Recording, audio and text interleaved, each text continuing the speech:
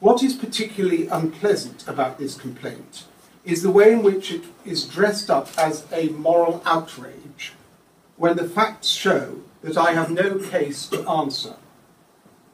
At the time, Sir Thomas Legge conducted a lengthy forensic analysis of the additional costs allowance, explaining how it worked, the role of the Fees Office in interpreting the rules, and pointing out the flaws in the system.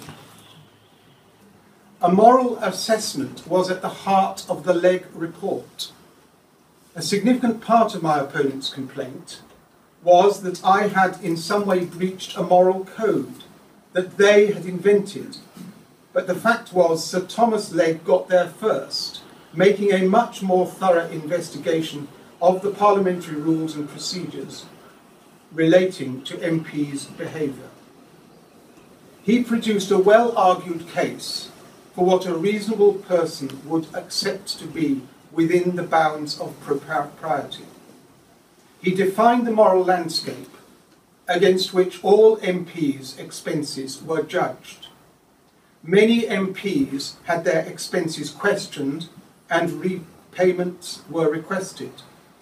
The expenses I claimed were fully cleared, not once, but twice. At the time, I made a full, unredacted figures available for any constituent or the press to see. That was the time to raise queries, not 5 years later.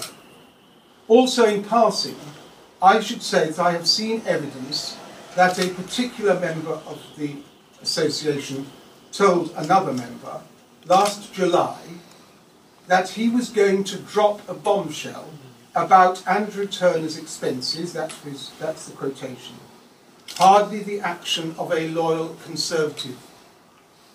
This subject is one which can cause endless confusion and uncertainty, particularly 5 years after the final figures were presented. I'm not trying to hide anything. As Catherine Hudson made clear, it would be unfair to try to revisit all the complex matters so thoroughly investigated so long ago. The fact is, I've done nothing which the system did not accept or which was found to be morally wrong. Thank you very much.